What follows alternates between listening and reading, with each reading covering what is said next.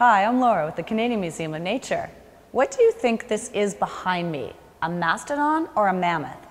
Well, both were big elephant-like beasts that lived in the last ice age. People often confuse them. Let's go behind the scenes in our fossil collections to find out how to tell them apart. And by the way, this guy is a mastodon.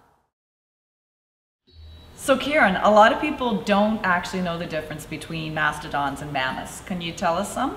That is a common question, and there are several differences. You're holding a mastodon, I'm holding a mammoth.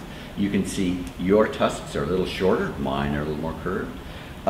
My character is a little larger than yours is a little longer. But they're not to scale. They're not to scale, they're slightly different. But one of the really interesting features are the teeth. This is a tooth of a mammoth, and mammoths were grazers. So they ate off the ground, grasses, and you can see the plates they could grind away.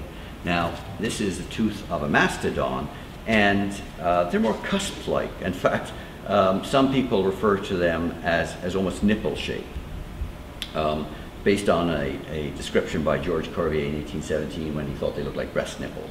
Anyway, this guy was more of a browser, so he would twigs and more rough vegetation. Exactly. Another cool feature of their teeth is the number of teeth they had and how they lost them. So it was like an assembly line. They would have one tooth, they would grind away, they would lose a tooth, another one would come. After 6 sets, that was it.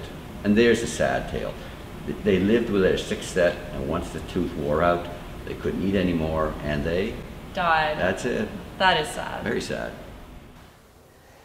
Now you can impress your friends with fun Ice Age mammoth and mastodon facts. And if you have the chance to visit our museum in Ottawa, be sure to check out our family of woolly mammoths. Thanks for joining us for this Nature Scoop. Until next time.